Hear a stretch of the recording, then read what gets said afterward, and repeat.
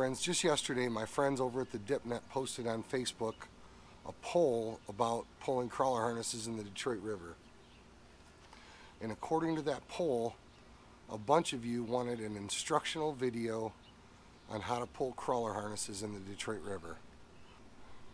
And while I have shot a couple of videos in the past on crawler harnesses in the river, I don't know that I've shot one that in detail gave instructions on how to do it. Today my buddy Mike and I are going to shoot an instructional video on pulling crawler harnesses in the Detroit River. FYI, it works pretty well in the St. Clair River too. Pretty much everything we'll talk about in this video is also applicable in the St. Clair River. The St. Clair River is relatively about the same speed as the Detroit River, a little bit better water clarity much of the time, but these same principles will apply to the Detroit River as well as the St. Clair River. Welcome to Team Jesus Outdoors. I hope this video helps.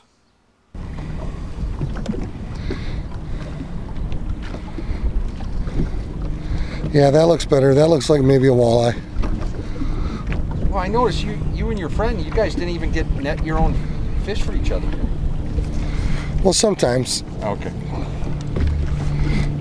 But sometimes you hate to stop fishing when you know you're in them. Well, I just marked a waypoint on that. Okay.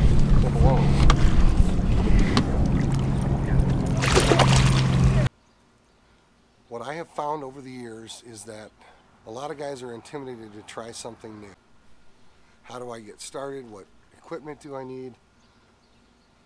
Let me tell you, pulling crawler harnesses in the Detroit River is just about the most simple way that you can catch walleye. You will probably not have to go out and buy a bunch of new equipment. In fact, you'll probably spend very little in new equipment. Yet it's an ultra effective and ultra efficient way to put walleye in the boat. As far as gear goes, my preference is simple.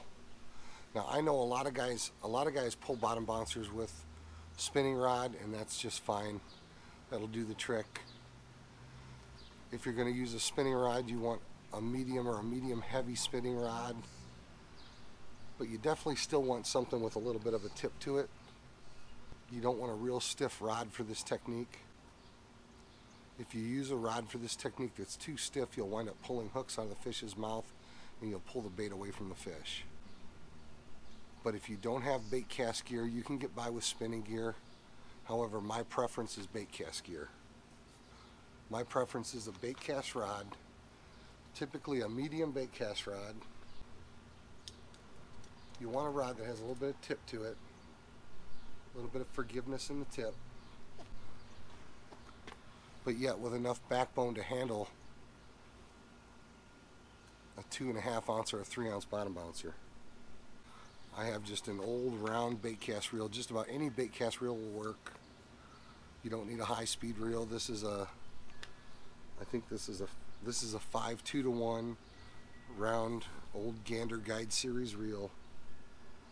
I've got it spooled with 12-pound mono. You can use 12-pound mono, 12-pound copolymer. I would not use braid for this technique. If you use braid, you'll definitely want to use a mono leader.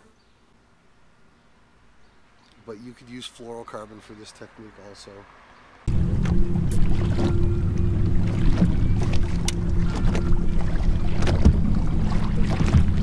Alright, well I'm going to stick with that 2.5 because that seemed to work well on the last pass. Okay. This number 5 blade seemed to work better than that number 4 blade. There I'm on bottom. Got my line coming off at a nice 45-degree angle. Got another blue one. I'll sell for like $10. If this is a walleye. I thought they all went to Erie. There's fish in this. There's not any. It's supposed to be left in the river now. There's fish in this river all summer. This river holds a resident population of walleye.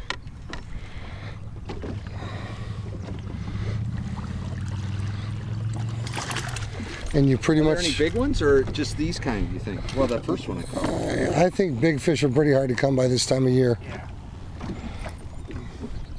Hey, but you have the river all to yourself. Yes. The The other gear you're going to need is pretty minimal. I have everything that I need for pulling crawler harnesses in this one tray. You're going to want a crawler harness. I prefer crawler harnesses with Colorado blades in a size 5 or a size 6. Occasionally I'll use a size 4. And you're going to want some pretty heavy bottom bouncers. I either run a 2.5 ounce bottom bouncer or I run a 3 ounce bottom bouncer. That's it. 2.5 or a 3 ounce bottom bouncer and a handful of crawler harnesses, a couple dozen night crawlers, and you're good to go. You could tie your line directly to your bottom bouncer, but I find that it's very helpful to tie on a snap swivel. It is definitely pretty handy to use a good ball bearing snap swivel at the end of your line. You will attach your snap swivel to the eye of your bottom bouncer, and then off the end of the arm you'll attach your crawler harness. Pretty simple. Another fish? Yeah. I kept debating whether I was going to switch out the night card because it was only about 3/4 of the way there. Is it a walleye? Yep, it's a little walleye. We'll take that one.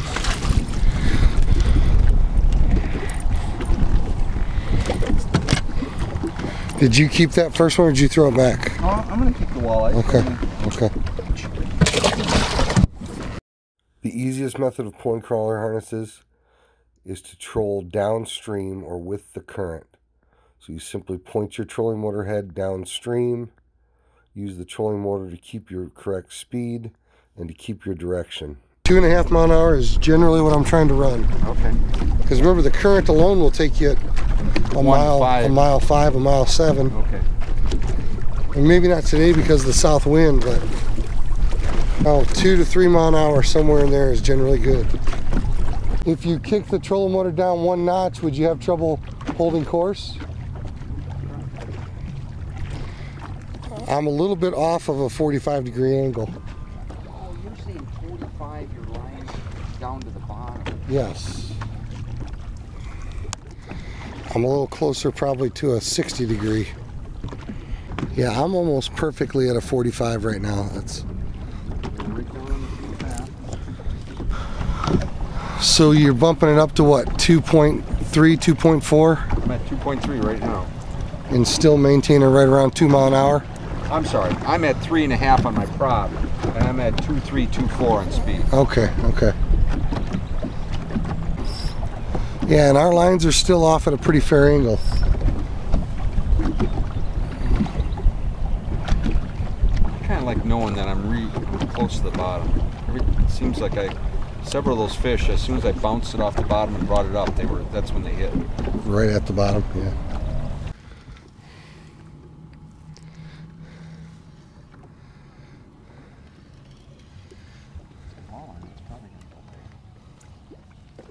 Whoa, whoa! That's not a walleye, is it? It is. Oh wow, yeah, it is a nice. See, now my blade's not turning very well right now. I'd pick up just a little bit if we could. Okay. It says 4, but whatever adjustment you just made has my blade turning much better.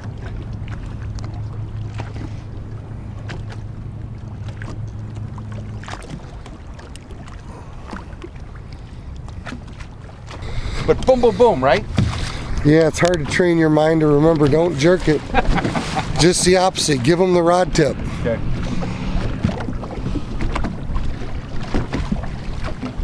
Is that typically a walleye bite where it will go boom, boom, boom like that? Yeah.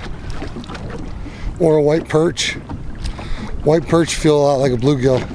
Wow, look at all those mayflies. Yeah, we had a good sized mayfly hatch this week. Nasty. So I want to hook this thing as close to the tip of the nose as I can hook it on that first hook, on the upper hook.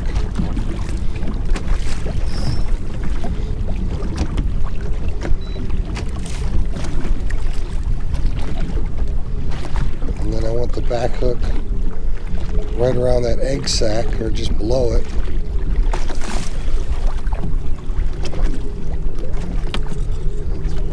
fairly straight. Now this bigger blade seems to be turning a little bit better than that small blade turn. Okay, and my blade I'm using is pretty big. You're running the bigger blade too. Yeah.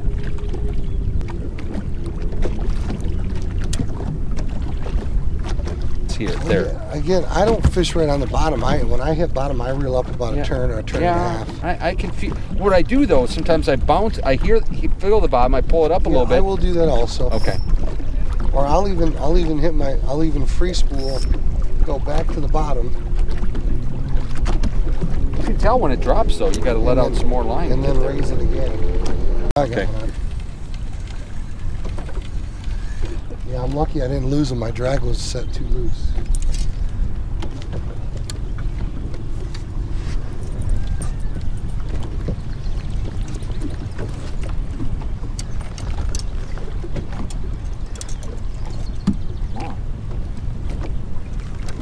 On the blue. Well, that's where. Oh, look at that.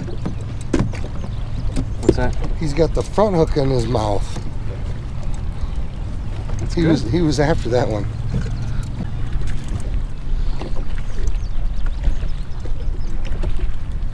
Yeah, I'm lucky I did not lose that fish. But yeah, the beautiful thing is you can do this all summer long until the boat traffic just starts to drive you crazy. You know, I was pretty confident we'd get a limit.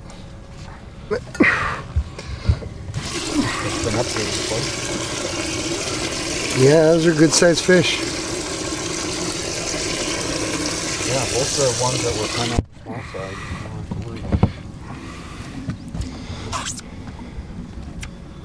So would that take us just under 3 hours? Yeah, at 7:15 we had our 10. Okay. Hey, just like a lot of anglers are a little bit intimidated by the unknown, I find that the reason that a lot of guys do not pursue a relationship with God is because it's completely foreign to them. One thing that I will guarantee you is that the promises that God makes in His Word, the Holy Bible, are always true and He always keeps them. Let me read you one of my favorite promises, which is a prophecy that God gave to the prophet Jeremiah. Jeremiah 29:11 says, "For I know the plans that I have for you, declares the Lord, plans for welfare and not for calamity, to give you a future and a hope. Then you will call upon me and come and pray to me, and I will listen to you. You will seek me and find me when you search for me with all of your heart." Friends, God is true to His promises all the time, every time. Believe me when I say God created all of us with an innate desire to fellowship with Him. I don't want to call it fact because I can't prove it, but I can assure you that I've tested this. I believe this with all of my heart. I've studied this my entire adult life. God created every man, woman, boy, and girl with an innate desire to fellowship with Him. I believe this is why we see a lot of young people, especially in their early adult years, do crazy things, chase after crazy things, trying to fill a void in their life. Guys that are adrenaline junkies, people that get hooked on addictive substances. A lot of these things are just an attempt to fill the void in your life that exists when you do not have God in your life. Guys, Team Jesus Outdoors exists for the primary purpose to share the good news of Jesus Christ. If there are spiritual questions that we can answer for you, if we can help you searching for your faith, if we can pray for you, I want to encourage you to reach out to us. In the description below this video, I will leave my email address. If you have a desire for someone to pray with you, if you have a desire for someone to help you answer spiritual questions, feel free to leave me an email. I get back to 100% of my emails. It would be my pleasure to help you guys. Hey friends, if you have any questions or comments about pulling crawler harnesses, please leave them in the comment box below. If there's anything about this topic that I've missed, leave your questions, leave your comments in the comment box below. Please don't forget to click on subscribe. Please smash that thumbs up button. Thanks for watching another episode of Team Jesus Outdoors. God bless, tight lines. We will see you guys on the water.